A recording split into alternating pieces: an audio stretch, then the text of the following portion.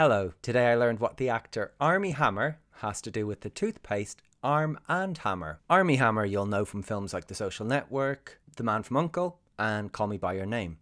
But what you mightn't know is that Armie Hammer is short for Armand Hammer. Now wouldn't it be wild if his family owned the toothpaste brand Arm and Hammer? Well, they did. So is Armie Hammer named after a toothpaste? We've got to go back to Armand Hammer, our actor's great-grandfather, also called Armand Hammer. He was born in 1898. His parents had come over from what was then Russia into New York. He was named after the symbol of an arm and a hammer because that was the symbol of the Socialist Labour Party of America, and Armand's dad was big into socialism. Now, Armand became mega rich, but the FBI always kept an eye on him because he had close ties with Russia, except that they kind of let him get away with it because he was a bit handy for them. One biographer said that he was kind of like a go-between for 7 American presidents and the Soviets. And what about this toothpaste? Well, by the 1980s, so many people had said to Armand,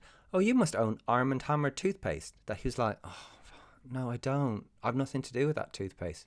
But he thought, I could own the toothpaste. So he did buy ownership in the brand. But the toothpaste is actually older than the man. The toothpaste began in the mid-1800s, and they were using that symbol of the Arm and Hammer after Vulcan, the Roman god of metalwork.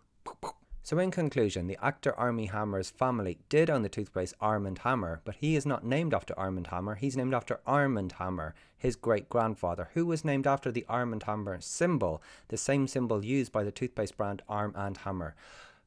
Do you get me? And that is something I learned today. I will have another one for you tomorrow. Thank you very much.